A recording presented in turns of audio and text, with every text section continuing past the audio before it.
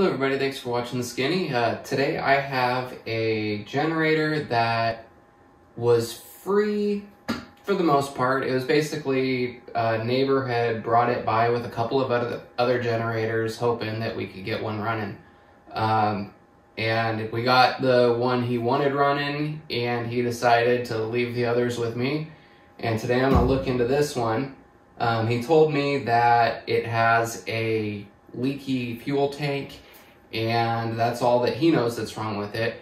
But just looking at it, I can see that it goes much beyond just a leaky fuel tank.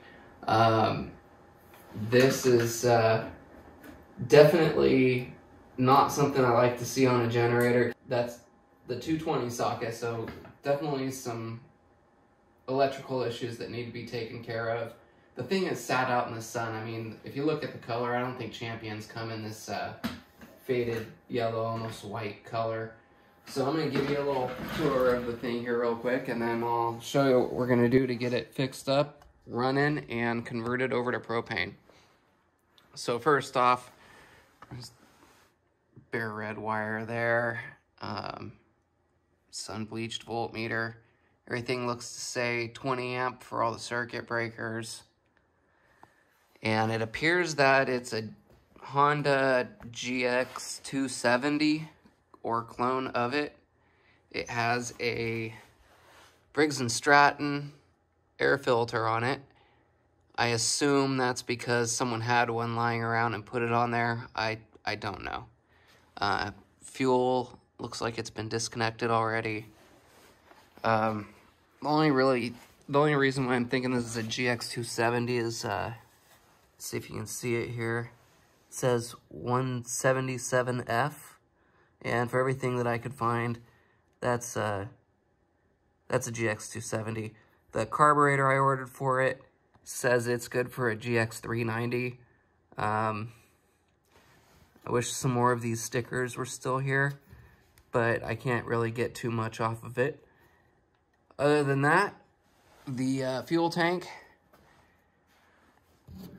nothing in there, so that's just been able to get water in there. And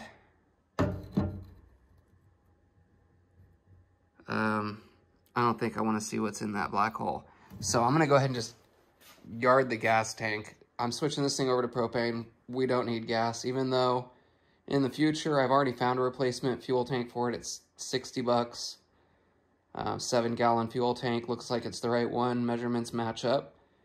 But I'm not too interested in doing that right now. I want to get the electrical fixed and get it converted over to propane. So I'm going to get to it.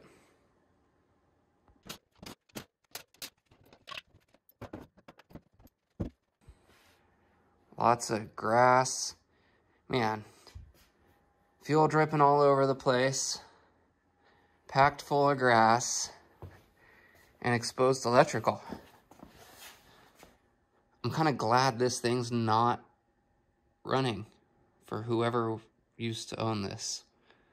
That is one neglected generator ready to catch a fire. And here in California, we know all too much about wildfires.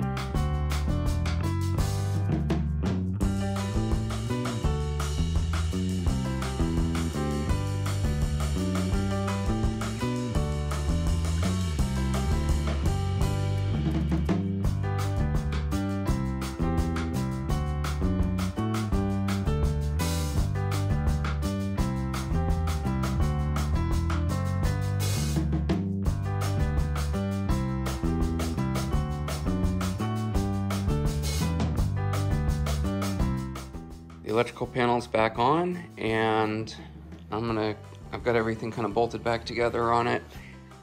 I'm gonna go ahead and start pulling this carburetor off and getting ready to put the propane carburetor on.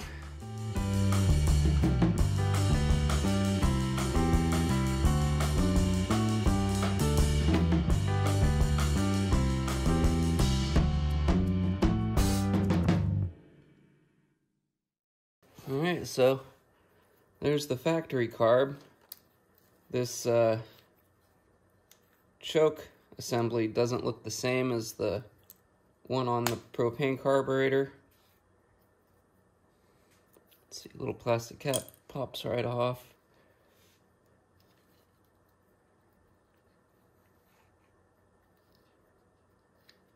We'll see if that's going to be a problem. So here is the new carburetor. I'll put a link in the description. It's quite a bit bigger than the original.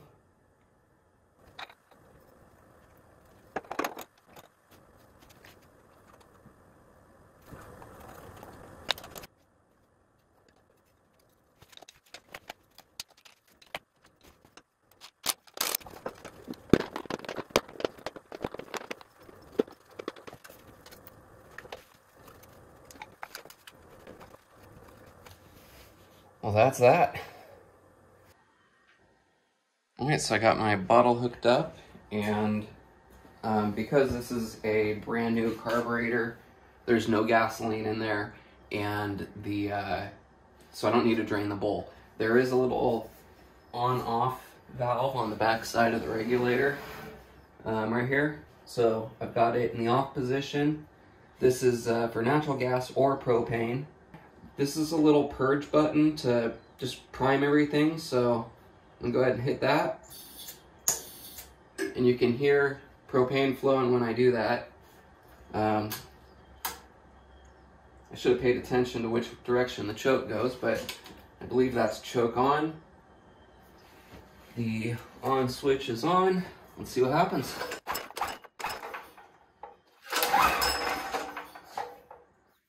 It's not sounding very promising.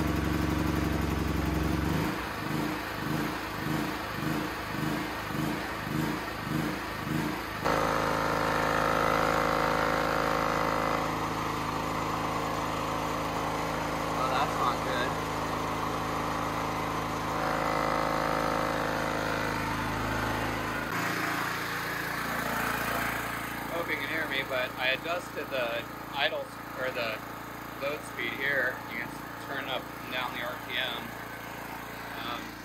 It's bouncing around, but I've about got it. It's running a little fast, so I'm going to check it under load here.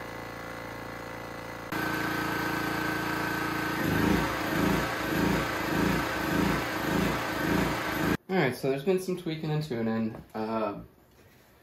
Basically, this needs to be counterclockwise to the stop. Is going to be for propane, and then you've got a little brass screw right here that you're going to have to put a load on the generator and just kind of finely adjust it, give it a chance to balance out, so don't adjust a lot too quickly. It's going to take a second to settle down. It's still hunting a little bit with a load on it. Let's go ahead and fire it up, see what happens. I think I might need to go in, change the oil, check my valve clearance, make sure everything else on this motor is running right, but I'm gonna go ahead and fire it up here again. So I'm gonna leave the choke off because it's already warm, and then just prime this for a second, push that button. You can hear the propane flowing. It always helps to turn the on switch on.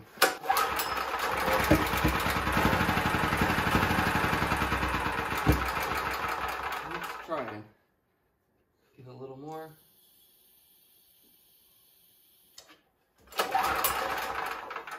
And choke.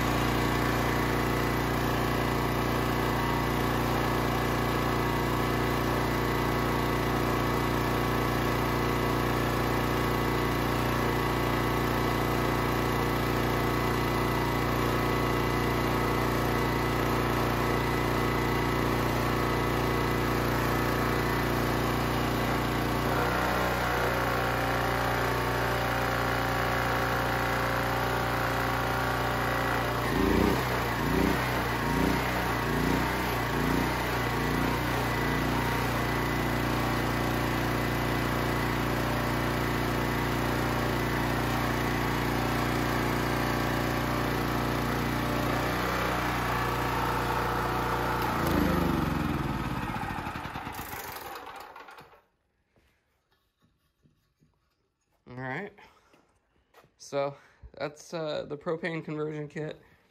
Little mixture screw I was showing you is right there. And it's just a feather adjustment. So I'm gonna, check on some of the health from this being missing and make sure it hasn't sat around, make sure the valves aren't rustied up. See if that stops the hunting issue. But other than that, got it, it's running. It doesn't seem like it's as much of a fire hazard anymore. And hopefully this works out, because propane's a lot more cost effective than gasoline. And even the cylinder is cheaper than the $60 gas tank that replaces the one that was on here. So hope you enjoyed watching. Take care. Have a good day.